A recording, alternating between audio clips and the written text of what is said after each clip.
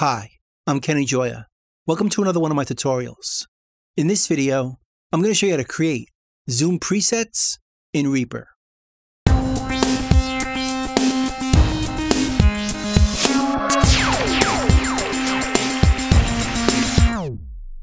the idea of zoom presets is it allows us to zoom to certain sizes and then recall that zoom with different keystrokes or presets.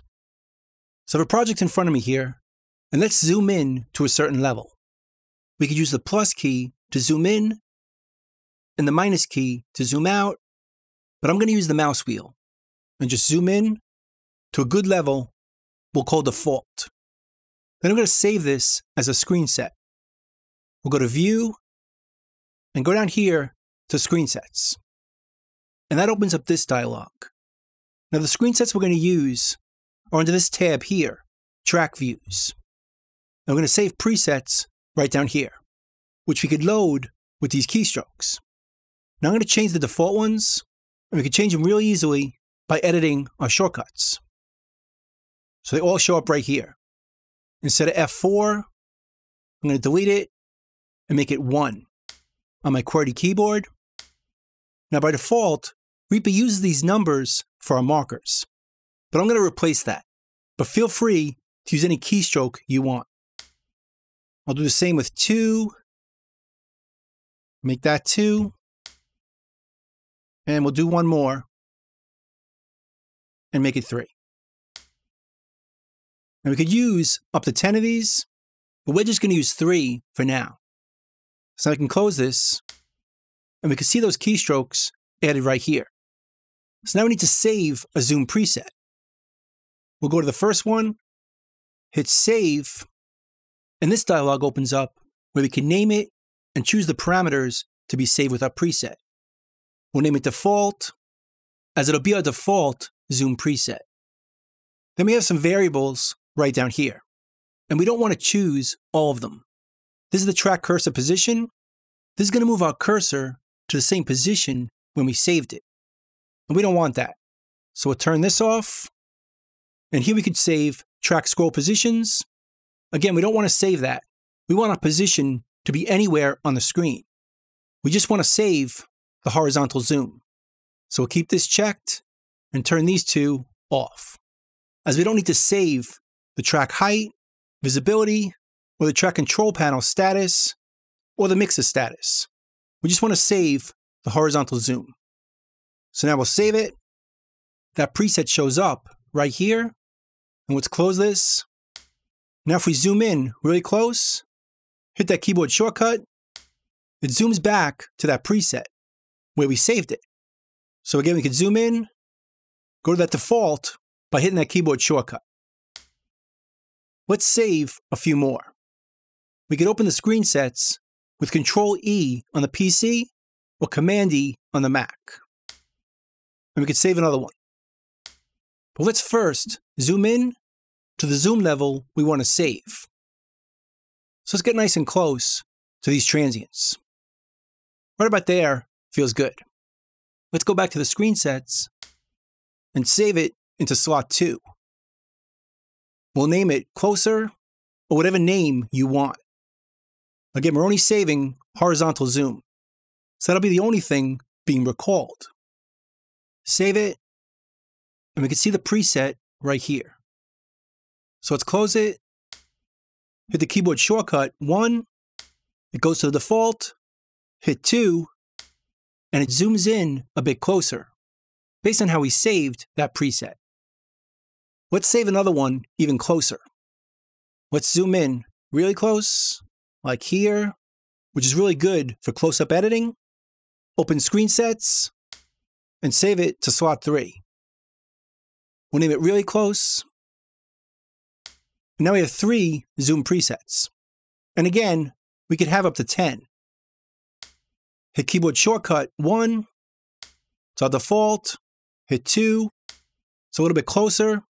Hit 3, and it's really close. Now where it focuses, or where it's centered, is based on a preference. Let's open up Preferences, under Options, Preferences, and let's scroll down to editing behavior. And right over here, we have the horizontal zoom center. By default, it's set to the edit cursor or play cursor. So what's going to happen if I hit the keyboard shortcut 1, it zooms out based on the cursor. So the cursor is in the middle. If I put the cursor here, hit that keystroke, it centers it so our edit cursor or our play cursor is always in the middle, which is more important when we zoom in. So if I put it right here, hit 2, it zooms in with the cursor right in the center. Hit 3, and it's even closer. But if you notice, it's a bit off. So I want to put the cursor a bit closer to this before I hit 3. Now I can get closer, but the edit cursor or the play cursor is always centered. So that's kind of important. But we could change that preference to a few other things. We could change it to center our view. And now go to Zoom Preset 1. And we could put our cursor all the way over here, as it's not going to matter. The zoom center is going to be based on the center of our view.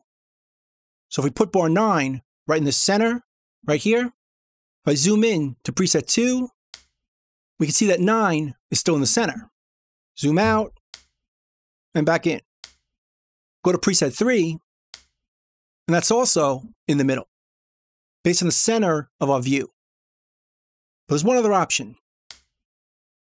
and that's the mouse cursor. If we choose this, it's based on where our mouse is placed. So again, we can go to Zoom Preset 1, it zooms out to the default, put our cursor at bar 11, hit 2, and it keeps that same section in our view. Hit preset 3, same thing. Preset 1, 2, and 3.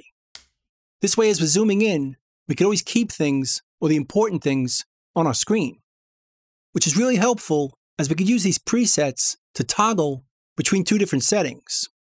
For example, let's go back to Zoom Preset 2. And let's say we wanted to work with a zoom level right about here. We want to get really close for each one of these transients. Maybe edit them. We could save this as Preset 2. Just go to 2 and resave it. And then get closer to a level we want to edit and save that as Preset 3. Resave this one right here. So now we can go back to 2, work through our project, hitting 3 every time we want to get close. Hit 3, and we're really close on this transient. Go back to 2, and we can jump around to this transient. Hit 3, it zooms in nice and close so we can edit our transients. Go back to preset 1, and we're back to our default. Now I should mention there's a bunch of other actions for different zoom levels. If we go to the action list and type zoom, we could see them all down here. So we could change them all to different keyboard shortcuts very easily. But right down here is an action where we could zoom out to the entire project using the keystroke Control on the PC or Command on the Mac and page down.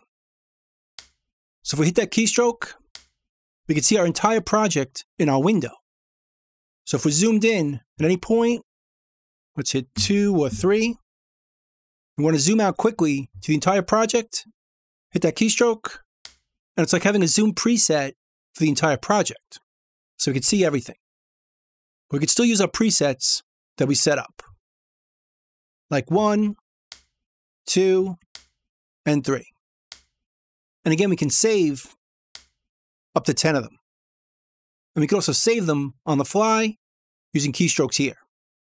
Although I find it easier just to open it up and save them right here. So that's pretty much it. That's Zoom presets in Reaper. I hope you learned something, hope you can use it, and I'll see you next time. Thanks.